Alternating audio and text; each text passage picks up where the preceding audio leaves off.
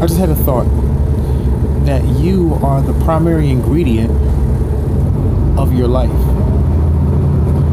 Everybody's lives are different, but it's because of what they do and the choices that they make that shapes their life.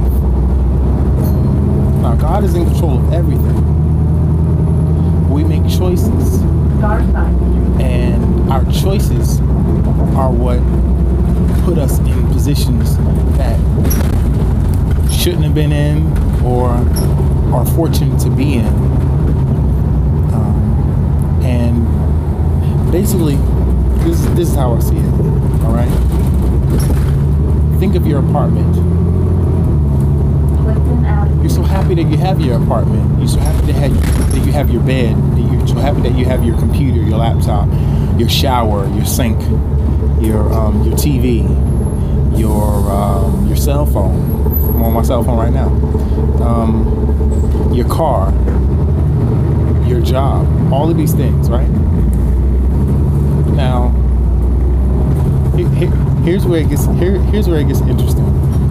Take you out of the mix. Your house is still there. You know, your car is still there. Your laptop is still there. Your phone is still there. Your sink and your shower is still there. You know, even your job is still there, but you're not.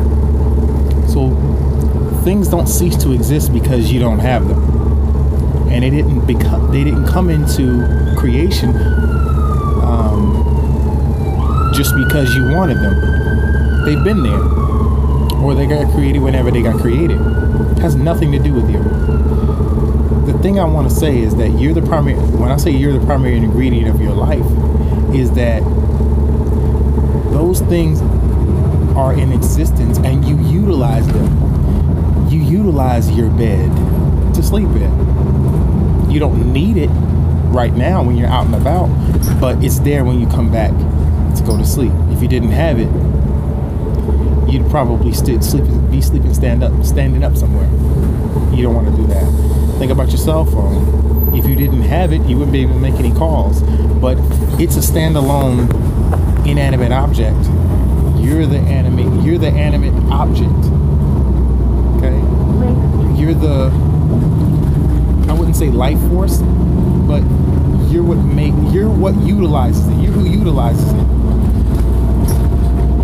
It's just a difference between the things that we own and what we do. We are not the things that we own. I am not my car. Okay? That means I can have any type of car. I'm not my car. So I shouldn't be seeking to get the best, most expensive type of car out there just to have it be inanimate. And when I get out of it, it's like any other car. It's not with me. So in my mind, why would I put all of my effort into getting the most expensive one? As long as it runs, it's reliable, it's safe, efficient, and well maintained. Shouldn't matter what kind of car I have.